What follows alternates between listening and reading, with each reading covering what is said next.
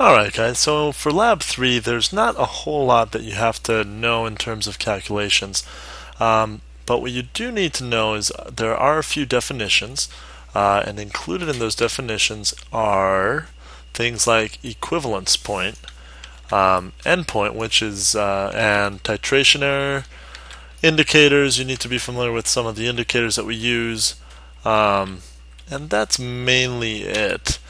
However, you need to also be able to recognize these on a graph.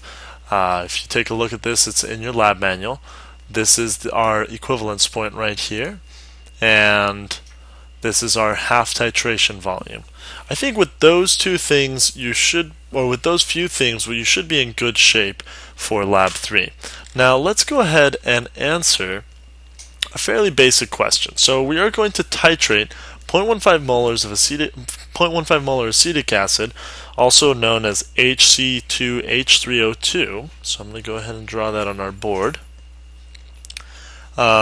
with sodium hydroxide.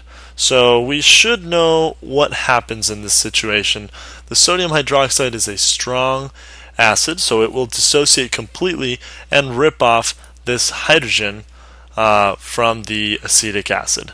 So let's go ahead and figure out what happens here. So when we add then sodium hydroxide, that's essentially going to fully react to become just water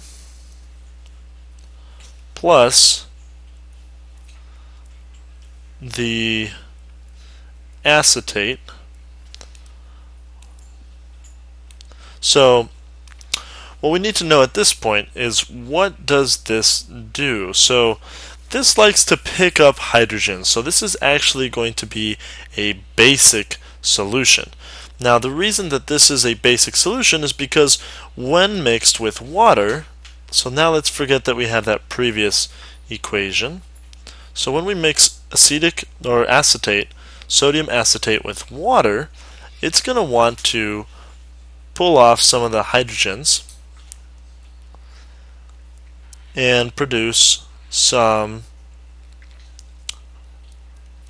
HC2H3O2 or acetic acid. And this is going to leave us with a